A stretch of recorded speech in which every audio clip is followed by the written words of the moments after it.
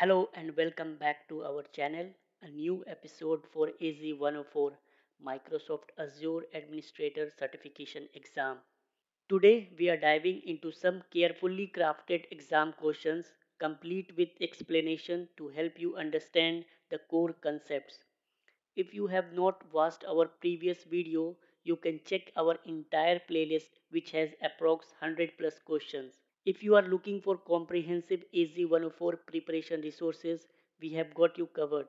Visit our website Tech Cloud Solution where you will find the AZ104 PDF featuring over 400 practice questions to sharpen your skills, an exclusive AZ104 course that mimics the actual certification exam experience, including detailed explanation for every questions, mock test and additional study materials to boost your confidence. Don't miss out. After watching this video, visit our websites and grab the AZ104 PDF dumps or enroll in the course to get started. This is your chance to supercharge your preparation and achieve your certification goals. The link is in the description below. Question number 11. A company has the following set of servers that need to be migrated to an Azure subscription. So name, operating system and configuration are given as TechCert Pro ER1 as in Windows Server 2012 R2 domain controller, TechCert Pro ER2 Windows Server 2016 as Microsoft SQL Server 2016, and TechCert Pro ER3 that is Red Hat Linux Enterprise 7.5 file server. The company decides to use the Data Migration Assistant tool to move the servers to Azure. Would this fulfill the requirement? And the options are yes and no. So the correct answer is no. So basically this tool is used for migrating SQL Server's data onto Azure. Also, as per the Microsoft documentation, it has mentioned that Data Migration Assistant helps you upgrade to a modern data platform by detecting compatibilities issues that can impact database functionality in your new version of SQL Server or Azure SQL database. DMA recommends performance and reliability improvements for your target environment and allows you to move your schema, data, and uncontained objects from your source server to your target server. Question number 12.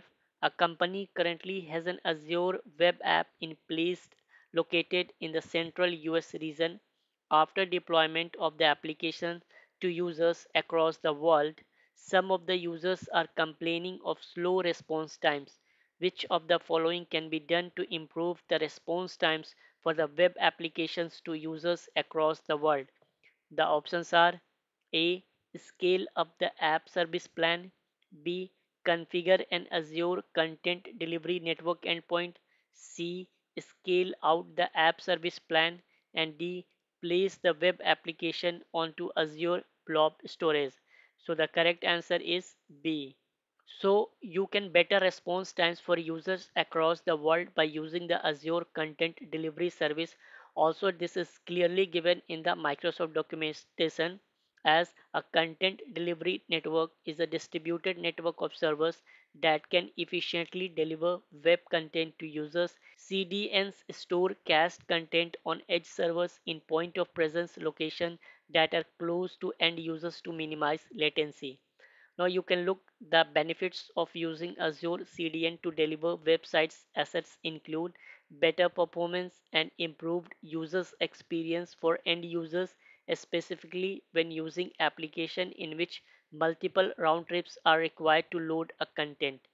Then large scaling to better handle instantaneous high loads such as the start of a product launch event.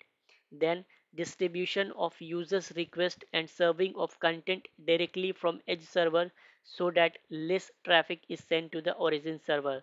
Now option A and C are incorrect since scaling here is not the issue, and option D is incorrect as Azure Web Apps is the right service for the web application. Question number 13. A team has enabled multi-factor authentication for three users as shown below. So username and multi-factor authentication are as given. So TechCert Lab user 1 is disabled, TechCert Lab user 2 is enforced, and TechCert Lab User 3 is enabled. A group has been created and all users have been added as part of the group. You create a conditional access policy which enforces the use of multi-factor authentication for the group for all cloud-based applications. Would TechCert User 3 be required to use multi-factor authentication when signing into Azure via the web browser? And the options are yes and no. So the correct answer is yes. So different scenarios based on the user state is also given in the Microsoft documentation, and if the user state is in the enabled state, then the user will need to use MFA for the login process after the registration is complete. Question number 14. You want to create a custom metric to track a specific aspect of your application's behavior. How can you create and publish custom metrics in Azure Monitor to track these application specific data point? The options are a. Enable diagnostic settings for your application resources and send custom metrics data to a log analytics workspace. B. Use Azure Application Insights to automatically collect custom metrics along with application performance data. C. Utilize Azure Metric Advisors to automatically detect anomalies in your custom metric data and alert you to potential issues. And D. Create a custom metric definition in Azure Monitor and use the Azure Monitor REST API to publish metric values. So the correct answer is D. So custom metrics are created using a metric definition in Azure Monitor. You can use the Azure Monitor REST API to programmatically send the values of your custom metrics data points to Azure Monitor for storage and analysis. Question number 15. You are deploying an internal application on Azure VMs and you need to provide name resolution for these VMs within your virtual network. Which Azure services is designed specifically for internal name resolution in Azure VNets? The options are A. Azure Firewall, B. Azure Traffic Manager, C. Azure DNS, and D. Azure Private DNS Zone. So the correct answer is D. So Azure Private DNS zones are specifically designed to provide internal name resolution within a virtual network. They allow you to define custom domain names that can be resolved to internal IP addresses, facilitating communication between VMs and other resources within the VNet. Question number 16. You are using Azure Monitor to collect metrics and logs from the various Azure services. Which data storage options are available for storing the collected data in Azure Monitor? And what are the considerations for choosing the appropriate storage option? And the options are A. Azure Data Lake Storage, B. Log Analytics Workspace, C. Azure SQL Database, D. Azure Cosmos DB, and E. Azure Storage Account. So the correct answer is A, B, and E. So log analytics is the primary storage for Azure Monitor data, particularly for logs. For long-term archival and cost optimization, you can use Azure Storage or Azure Data Lake Storage. Question number 17. You need to implement a mechanism to track and analyze users' patterns for Azure resources, such as virtual machines utilization or storage consumption. How can you leverage Azure Monitor logs and Azure Log Analytics to collect and analyze resource users' data? The options are A. Enable Azure Monitor logs to send platform metrics to Azure Event Hubs for storage and processing. B. Ignore Azure Monitor and manually export logs from each resource for analysis. C. Configure Azure Log Analytics to collect logs directly from virtual machines event logs only. D. Set up diagnostic settings on Azure resources to send platform logs and metrics to a log analytics workspace for centralized analysis. The correct answer is D. So Azure Monitor Logs in conjunction with Log Analytics Workspace provides a centralized and powerful platform for collecting, storing, and analyzing various types of resource users data. that is platform logs, metrics, custom logs from Azure resources.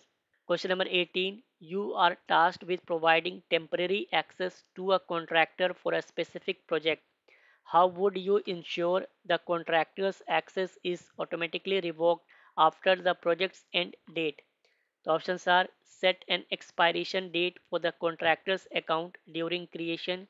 B. Assign the contractor a permanent license but revoke it manually after the project.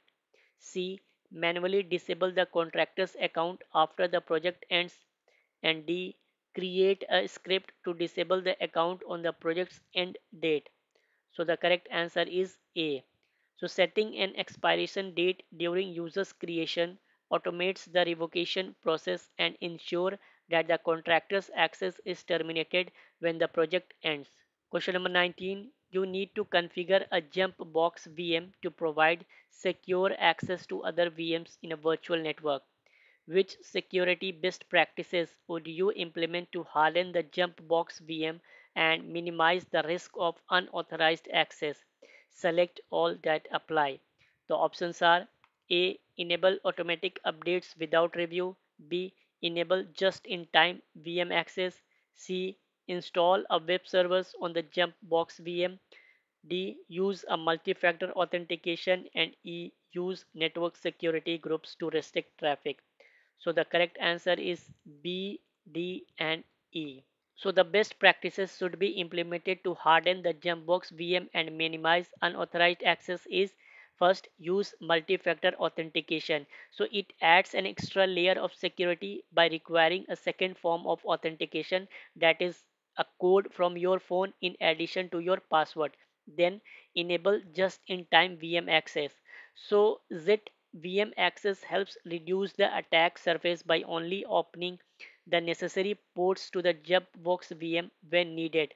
Then network security groups. So NSG act as firewall for your virtual network, allowing you to control inbound and outbound traffic. Now the following options should not be implemented: as enable automatic updates without review. So while automatic updates are important, they should always be reviewed before installation on production system like the Jumpbox VM to avoid potential issues or vulnerabilities. The next option: install a web server on the Jumpbox VM. So installing unnecessary software on the Jumpbox VM increases its attack surface and introduces potential vulnerabilities. Therefore, the correct options are B, D, and E. Question number 20. Your organization is migrating to Azure and you need to track resource uses and cost across multiple departments. How can you implement tagging to effectively categorize resources and allocate costs to specific departments? The options are: A. Use Azure Cost Management to directly assign costs to department without using tags. B. Use Azure Policy to enforce a single global tag for all resources. C.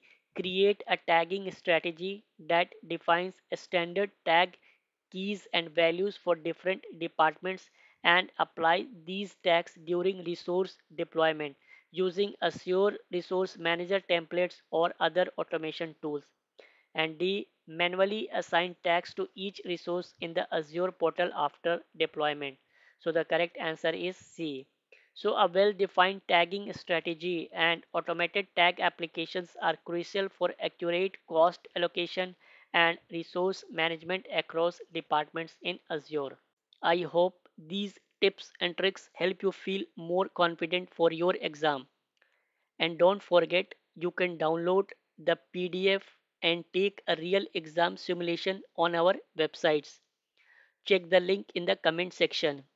If you found this helpful, like, share, and subscribe for more in depth exam prep, and let me know in the comment how your preparation is going. See you in the next one.